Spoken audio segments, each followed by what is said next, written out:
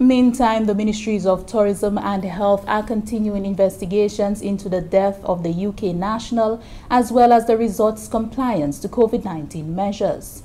During the period November 23, 2020 to January 13, 2021, a total of 60 cases were documented, including the COVID-19 related death of a 52-year-old UK national. The Department of Health and Wellness has instituted additional stringent and immediate measures to halt the situation, while also conducting extensive contact tracing and testing of guests and employees. Affected employees are being quarantined and isolated at the property to reduce community transmission. 54 employees and 4 tourists tested positive. Donalyn Vite is the Permanent Secretary in the Department of Tourism, Information and Broadcasting.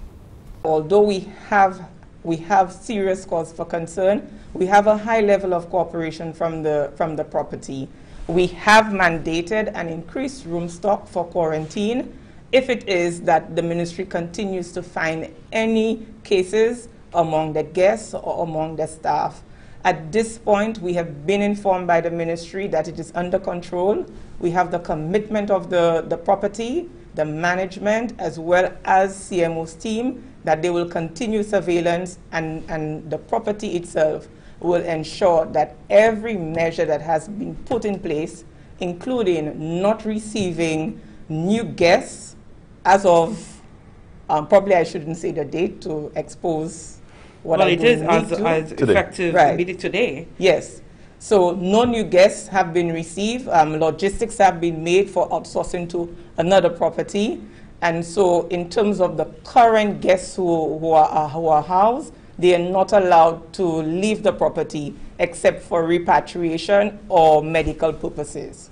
Ms. Vite says the authorities have been grappling with several breaches in the tourism industry, from the transportation sector to hotels. However, with the assistance of the police, there have been quick redress. We have had a number of breaches among the properties, and in every case, the ministry has gone in very swiftly to address the situation. With the property in question, there have been breaches, and the Ministry of Tourism has Health has put measures, and they continue to be strict to respond to the level of severity of the breaches.